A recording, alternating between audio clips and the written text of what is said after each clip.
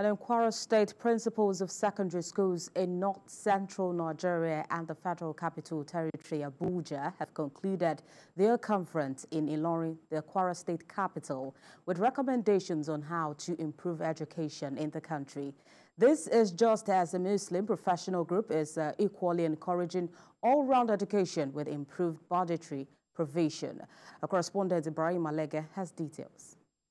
Mandatory continuing professional training, the conference holds every year to enable administrators exchange innovative ideas on running their schools and how to improve standard of education.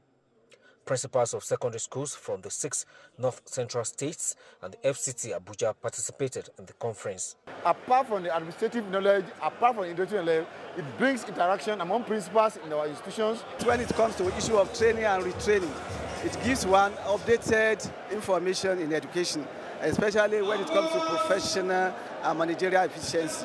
The conference took a holistic look at some of the challenges of education in Nigeria and how to address them.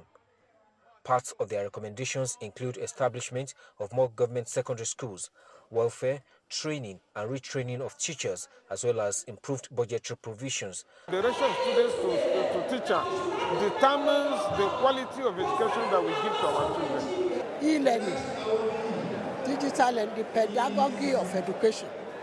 And ahead of its international conference in Ilorin this weekend, a group of Muslim women professionals, the Criterion, equally advocates for improved budgetary allocation for education.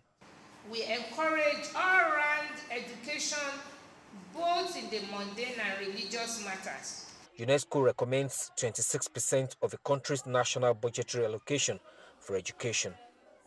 Ibrahim Alege, TVC News, Ilorin.